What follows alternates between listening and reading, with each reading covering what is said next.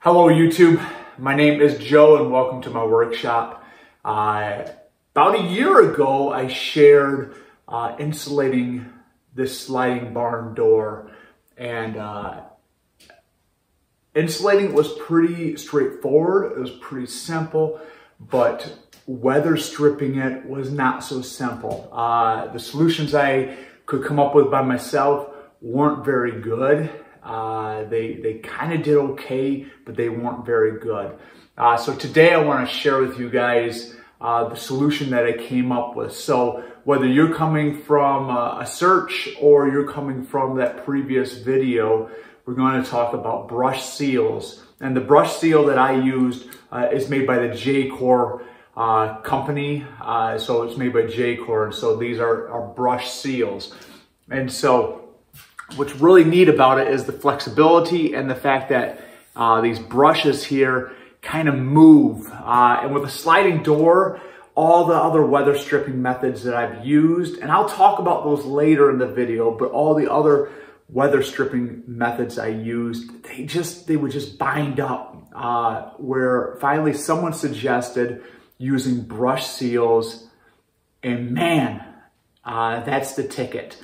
And so let's take a look at what I got done, and then I'll start telling you a little bit of backstory and how I actually accomplished it.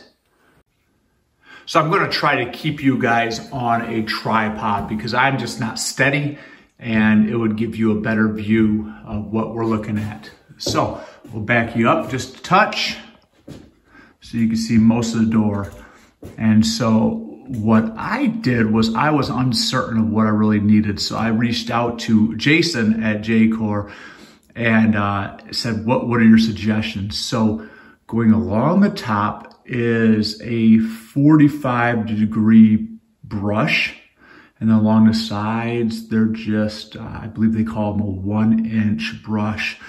And so let's take a closer look at what we have going on here. Once again, keep you guys on the tripod. And so that brush there here is what they look like. That brush there is coming in at a 45-degree angle. And so once I attached it to that top board there, it really puts a lot of surface down. You can see that those brushes there, they're probably about 3/16 an inch going across. I believe you could buy a heavier duty one that has more bristles. But for this application, I'm pretty darn pleased. Only issue that I have is that it kind of lined up. I've got a ripped 2x4 underneath there, so it kind of lines up right at the very edge where I transition up OSB. But I'm pretty pleased.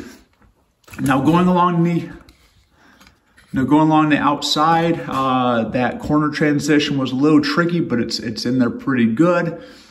And then I'll lower you guys down, and I have these little cam latches. I had to move my latch inside just a little bit, but that brushes right, the lock goes right by that. And you just kind of push this up against there and put screws in. I got a couple more screws to put in, but I'm real pleased. Let's back you up a little bit. And so you can see that all you do is you keep pushing that brush across and fastening screws. The framework, these frames here were aluminum, and they sent you self-tapping screws. And so you could pre-drill it if you want, but I was able to just kind of push it up against the door and screw it tight. So let's go look at the outside. So now we're looking at the outside of the door. Outside of the door is a little tricky. I have about a 7/16 inch gap to allow for, this door goes right there, that line in the concrete, that's my center of my barn. And so that's a little ridge that you have to get up and over, but that worked out really well. Little funny there, that corner had to be done, and that's not probably too professional, but that really did a pretty good job of making sure it needs to seal off. And I'll probably just put some caulk in here to kind of make sure no air is moving down in there. You can see that hugs the ground pretty good. I came out here late last night and looked for light shining, and I honestly didn't see any, which makes me pleased.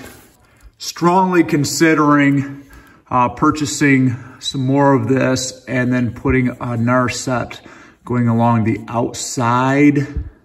I'm not sure if I'd be able to do anything on top of the door here, but going along this outside and this other side here, just to make sure that any airflow gets slowed down. So the process honestly was really simple. I probably spent less than 2 hours taking apart the old weather stripping that I used and putting the new weather stripping brush seals back up.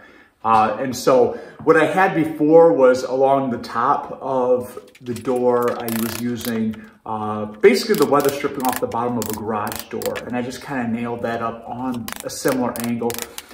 And it worked okay, but it would drag pretty, with a lot of resistance. On the insides of on the inside here, I still have some like peel and stick style weather stripping, and that seemed to do good, except for at the tops of the doors, it would drag, and it would just drag and it'd peel back, and I'd stick it back in and peel back.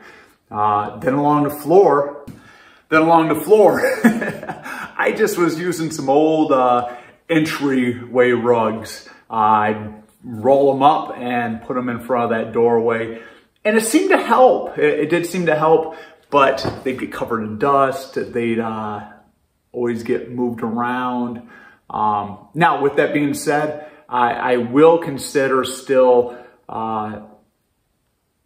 possibly putting brush seals on the outside of the door as well. Possibly even putting some brush seals on the inside of the door. My door does swing out. It doesn't go through a roller at all. And so I don't think that it would get hung up on anything.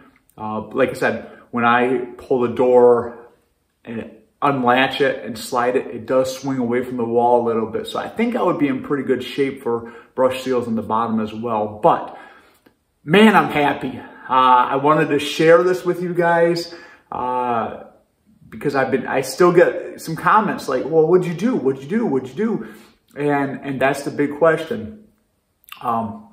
So I will leave a link to Jason's videos on installation. I didn't really do much installation videos just because his were so good. So I will leave a link to his videos. I will leave a link to his company. Very pleased with the product. Very pleased with him answering any questions I have. And that's what we want out of a company, right? That's what we want.